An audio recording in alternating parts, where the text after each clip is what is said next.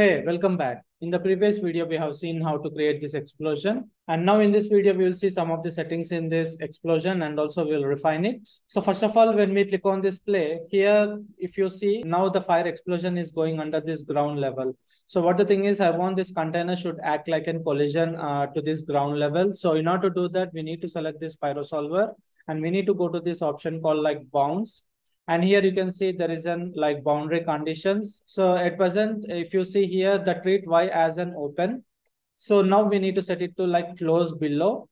So when we click on this, so we will go to the first frame. And now what the thing is, the container will act like a collision under this ground level. So if you click on this play, and now you can see here the container acting like a collision to the y-axis near to the ground level.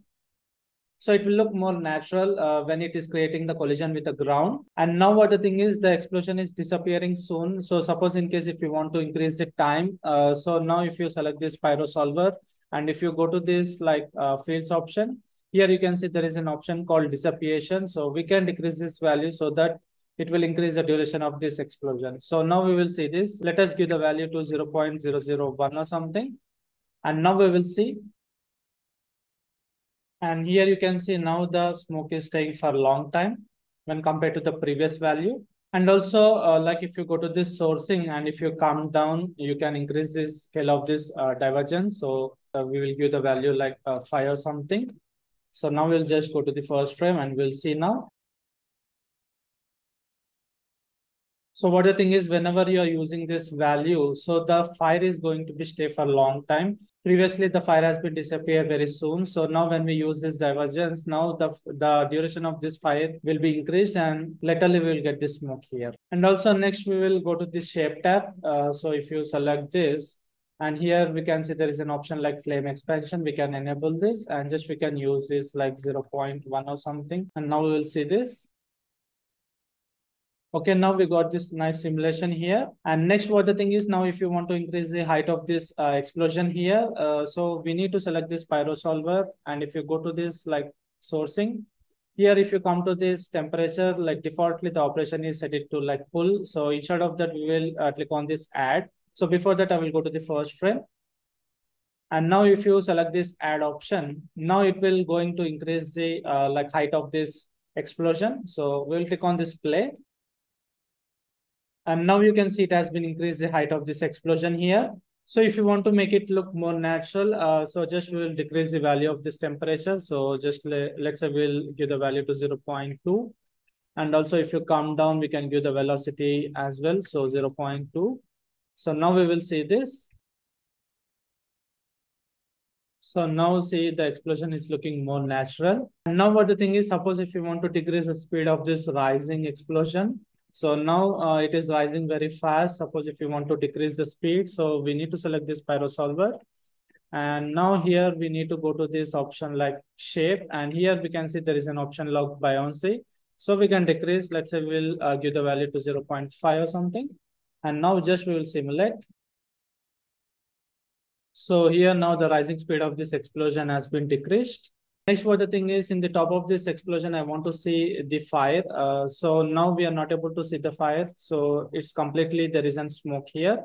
So in order to see the fire on this top, we need to take a node called pyro bake volume. So we need to select this and we need to connect to this pyro solver and just enable this. And now what the thing is in this node, we need to go to this like option called like scatter and just we need to enable this.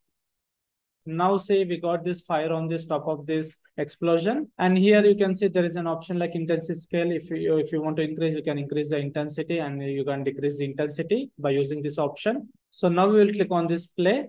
So just I will go to the first frame. So here we are getting this nice simulation. So we can see the like fire on this top of this explosion. And now we will add some sort of like turbulence and disturbance to this thing. So it will look more natural. So in order to do that, we need to go to this pyro solver. And here we have to enable this option like disturbance. And also we need to enable this turbulence. And just will give the value of this turbulence to like 0.7.